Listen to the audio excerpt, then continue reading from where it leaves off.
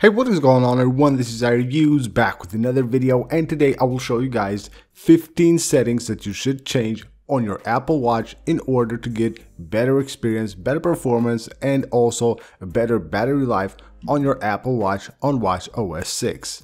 Let's start it off with background app refresh. Now you can find that by going to settings, go to general, and right here you will find background app refresh. Now you will have this enabled, and lower here you will see a list of all of your apps, and of course they will have this enabled as well. What that means is that all of these apps will be able to be working in the background. Basically they will be refreshing in the background, and that of course consumes a ton of battery and also might decrease the performance of your device. So what you want to do is, of course, you can go ahead and completely turn it off, but you might not want to do that. Just go ahead, leave that on, and then just take a look at the list of the apps. Right here we'll find quite a few apps which you don't need to have background app refresh enabled. So you can go ahead and just disable background app refresh for any of the apps that you don't need to have background app refresh enabled. So just go ahead and from here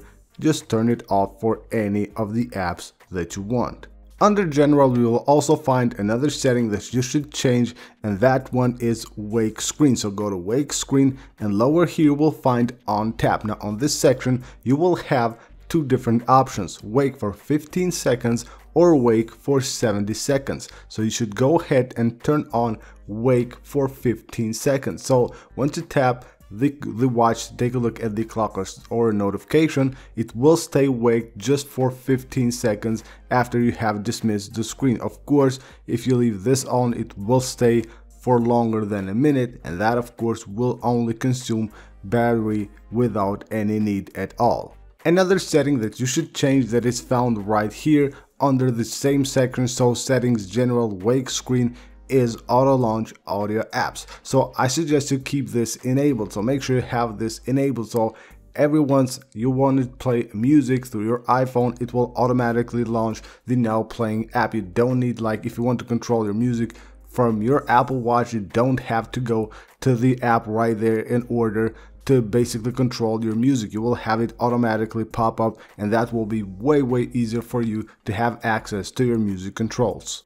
Under the general section on the settings app, you will also find screenshot. Now if you go here, you will have the ability to enable screenshots. So make sure you go here and enable this setting, which will allow you to take screenshots of your Apple Watch. So just tap both of the buttons at the same time. As you can see right there, it will take a screenshot which will automatically be saved on your iPhone. The battery life of your Apple Watch is of course very important, and if you have the brightness turned up all the way, then that battery life will be way shorter. So what you got to do is go to settings, go to display and brightness, and make sure you keep your brightness at 1. So you will have 1, 2, 3. Now 1 works perfectly well. I have tried this under the sunlight, inside, everywhere. It works perfectly well. The display is bright enough, so you don't need to have the brightness all the way up. So make sure go ahead and change it at 1.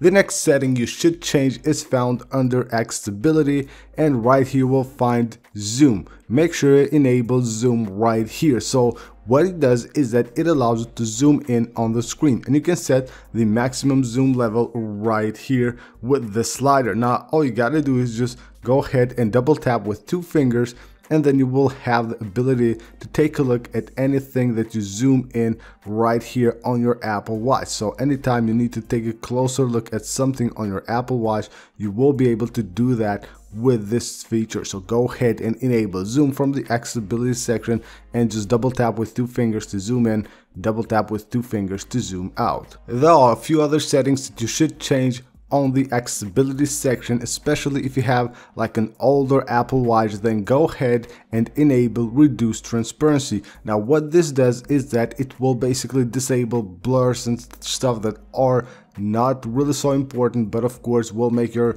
Apple Watch work a bit faster. The same here goes for reduce motion. So what this does is that it will basically just turn off all the cool effects like the animations and all that stuff. Of course, That's not that good to see, but it will increase the performance of your Apple Watch, and of course will improve the battery life of your Apple Watch as well. And this is especially good if you have like an older Apple Watch on WatchOS 6. This should help the performance of your older Apple Watch. And there is another setting that you should turn on within the accessibility section, and it's called chimes. Now what this does is that every hour it will like give you a feedback on your wrist, like a slight vibration, which lets you know that an hour has passed. Now you can schedule it hourly, every 30 minutes or every 15 minutes. So every hours you will get like that nice haptic feedback on your wrist. You can also enable sounds. You will have birds and bells as well.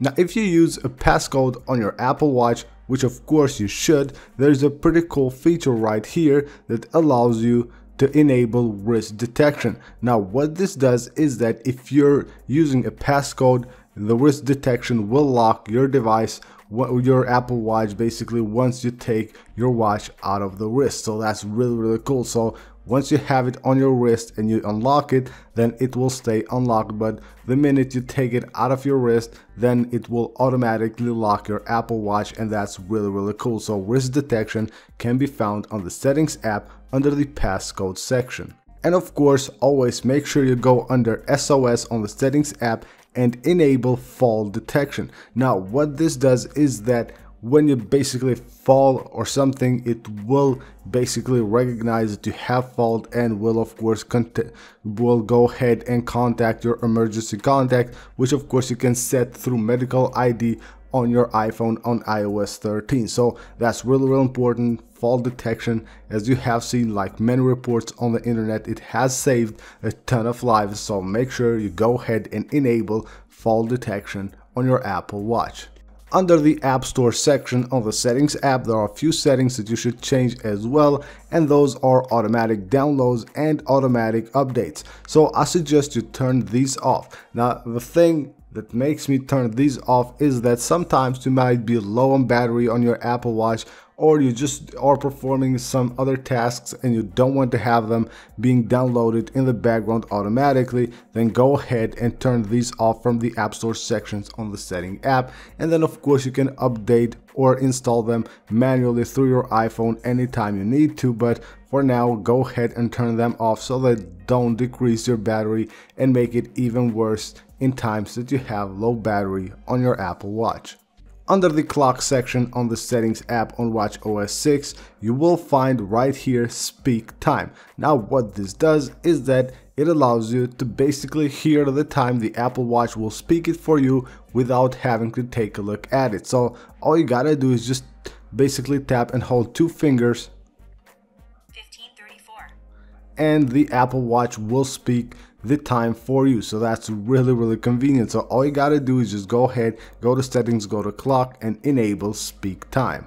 And we have a few more settings that you should change that are found under the Siri section on the Settings app. So go to Siri, and right here we'll find Listen for Hey Siri, Rise to Speak, and of course you will have there press digital crown, and as I said, Hey Siri, it just activated. There it goes again. So what I suggest you do here is, you can see like the moment you say that, it will actually activate Siri, and of course Rise to Speak will do the same once you rise your Apple Watch up to your mouth. So what I suggest you do here is just turn these off. Now especially if you're having like bad battery life on your Apple Watch, or if you have like an older Apple Watch, this will of course consume a ton of battery. Now Siri is always ready in the background listening, and this always is just staying there and basically just waiting for your Apple Watch to go up to your mouth to launch Siri. So both of them will of course impact the performance, and then of course they will also consume battery life as they are always active. So what I suggest you do is go to Settings, go under Siri and disable these two.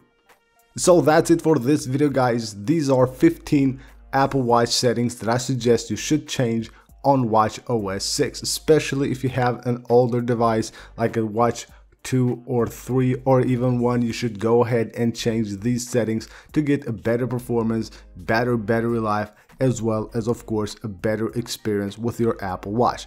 So that's it for this video, guys. Don't forget to subscribe for more Apple Watch videos and of course more iOS related iPhone and iPad videos as well. So thank you for watching. Don't forget to leave a like and subscribe for more, and I'll see you on the next one.